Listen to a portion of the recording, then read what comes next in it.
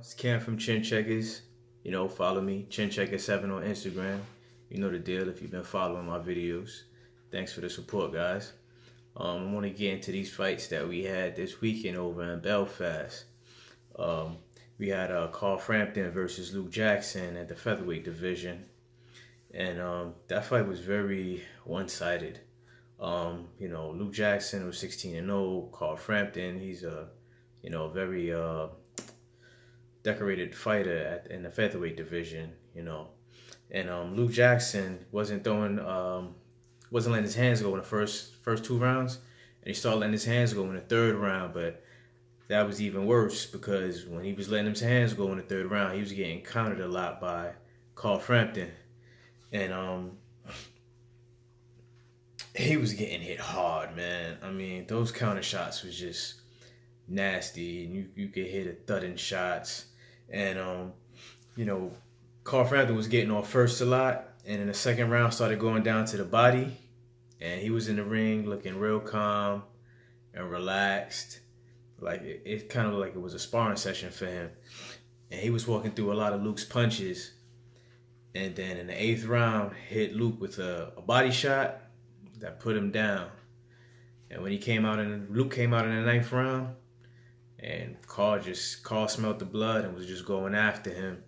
And unfortunately, Luke's corner threw in a towel.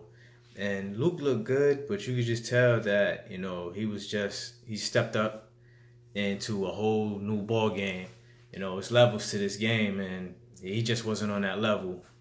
And hopefully he's able to bounce back from this, learn from this, and bounce back. And even though that was the main event, we're going to talk about the real fight. And it's the return of Tyson Fury. And I know you guys are going to be like, yo, Cam, but yo, he had a fight earlier in this year, and that was his return. And if you consider that a return, then I don't know. I don't.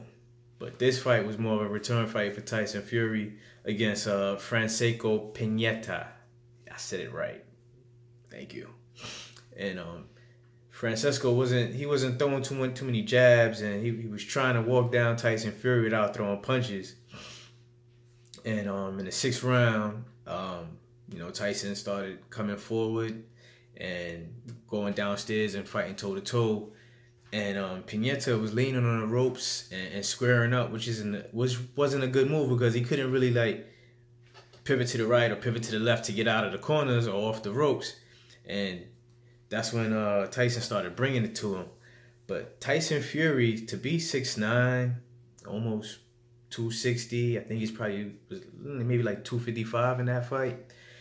He's very quick, and he can move, and he has a lot of awkward movements. And like that'll throw almost any fighter off. And his feints, it look like he's Harlem shaking when he's throwing his feints. And in the 8th round, he really started taking it to Pianeta and letting them hands go. And he was letting them hands go and came away with a new unanimous decision within all 12 rounds. And, this is going to set up the big fight that we want to see coming towards the end of the year with him and Tyson Fury. Not Tyson Fury, I'm sorry, with him and Deontay Wilder. So we're going to get to see what that's like. Going to keep hearing on what's going on with that, keeping you guys informed of what's going on and when that fight will be.